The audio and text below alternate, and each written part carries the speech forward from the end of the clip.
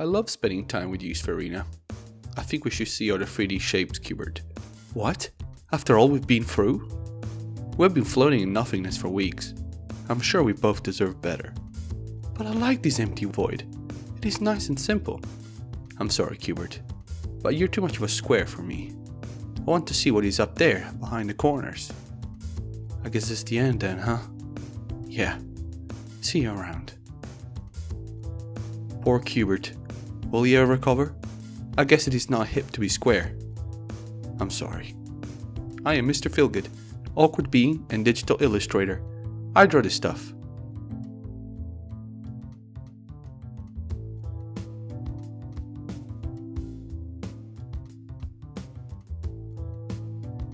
What do you think? Wow, really? Thanks, Mom.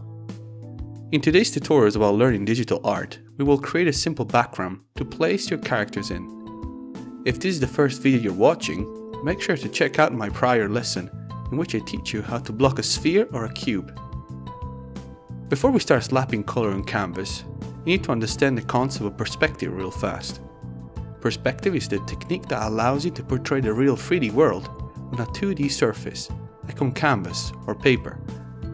You could just drop your 3D item on a flat background, but for better immersing yourself and the viewer in your illustration, you need to grasp this paramount concept. Like all things in art, you don't need to follow the rules at all times, but it's good to understand them beforehand. Did you know?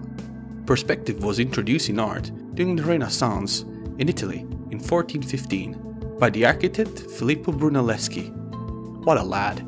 They should have named a Ninja Turtle after him. To start with, let us cast a line. This is your horizon, an infinitely faraway line that is usually opposite to the viewer's point of view. You can see the horizon yourself in real life. Look outside of a window, and as you gaze far away, you will notice the land and the sky blending with one another. That is the horizon. The most used type of perspective is the one-point perspective. This is the easiest and most efficient to get your head around. Here you have only one vanishing point on your horizon line, and if one axis is parallel with the picture plane, then all elements are either parallel to the picture plane, horizontally or vertically, or perpendicular to it. All elements that are parallel to the picture plane are drawn as parallel lines. All elements that are perpendicular to the picture plane converge at a single vanishing point on the horizon. What, you got none of that? Yeah, me neither. This is easier shown than said. Have a look. This is my horizon, and this is my vanishing point. You can place the line wherever you want, but the point has to be on it. Done? Now let's draw the base of a square, closer to us. And as you notice, said line is parallel to the horizon. Parallel means they never touch, like two frat boys that say no homo every 2 seconds. Now cast two lines from your vanishing point to the two ends of your square. It will kinda look like an ice cream cone at this point. Now from both points, draw two straight lines that are perpendicular to the horizon lines. Perpendicular means that the two lines make 4 90-degree angles and touch only once. Like two frat boys that tried something kinky and promised never to talk about it ever again. We're almost there. Now connect the remaining edges and you got a one-point perspective's cube. Inside this cube, you can build what you want. A tree, a sphere, or a frat boy desperately crying over the phone.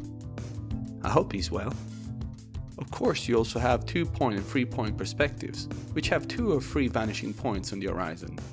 These are more advanced techniques, which I would suggest you look up once you truly grasp how 1-point perspective works. You got 4 and 5-point perspective too, but I'm not even going to attempt those, since they give me a headache just from looking at them. Okay, now with the perspective out of the way, we can finally start blocking our majestic background. As usual, I'm only going to use grayscale for this exercise, because I want you to understand how light works first of all. Also, do not go too crazy with the design itself, unless you're making an epic illustration of it or the scenery itself is the main focus. It is the background's duty to encase the scene, but not stand out too much. Ah, would you look at that? Good old white canvas. You remember our 3 friends, the tones? Shadow, mid-tone and highlight? We're still only going to use these 3 cuties, perhaps not as extremely though. We will be using the classical technique used by Leonardo da Vinci, called aerial perspective. To summarize in a few words, scenery that is far away and close to your horizon line will be much lighter, almost blending with the sky itself, while anything close will be much more detailed and darker. I usually do all the background stuff in one layer, because I'm a deranged man, but please, feel free to make a different layer for each tone, to make it easier later to tweak and add details. Let us start with the furthest tone. I like grey, similar to the big white. This part of the background is the least detailed, but helps a lot setting up the scale for the whole piece. We will draw some simple mountains, so make their silhouette nice and simple triangles. Notice how the tips of the mountains are not too crazy. I did this because I want to show that they are pretty far away. Now let us grab the midtone and paint over some of the lighter tone. This time I'm going to create some smaller hills. These are closer than the mountains, so you can add small details here and there such as trees, houses or some town, whatever you fancy, but try to work mostly with their silhouettes. Size is important too, mind you. From the silhouette you can tell it is a tree, but if it is a tiny like a broccoli, your viewer will assume that this is a faraway tree. Well done. Now with the latest tone, the darkest one. Now remember that it does not need to stand out as much as the darkest area of your 3D item. A dark grey will suffice. I usually leave the darkest color or the black for the shadow casted by my 3D item or for some dramatic effect.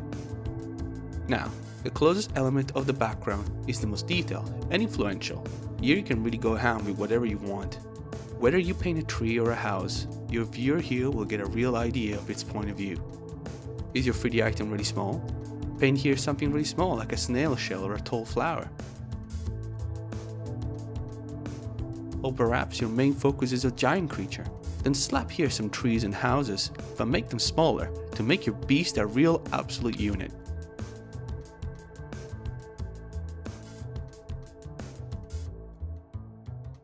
And there you go, your 3 main elements, one after the other.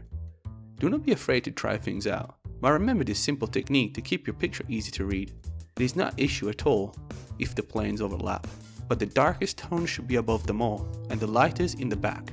Otherwise it will look a bit, puzzling? I don't want to say crap. Can I say crap on YouTube? Yeah? What about Oh, okay, fair enough. Another clever technique I was taught by my old masters is the addition of a foreground. I hope you saved the darkest tone, champ, because you are going to need it now. Using black for the foreground is not a bad idea at all. It is perfect to create this sense of tight space surrounding the viewer and is a fantastic storytelling device. Got your background?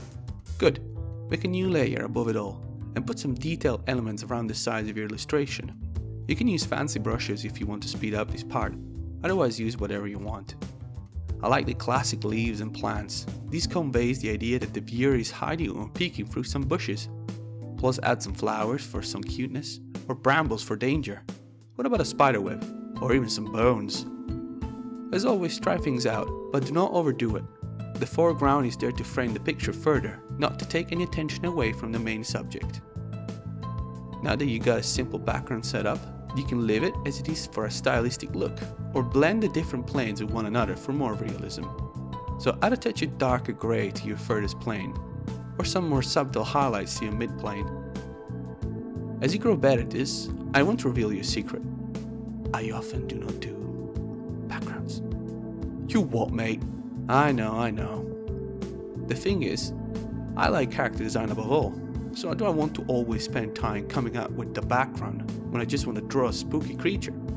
So what do? The same thing, but dumbed down. Let me show you. My creature pokes from the darkness, not light, so my planes are inverted.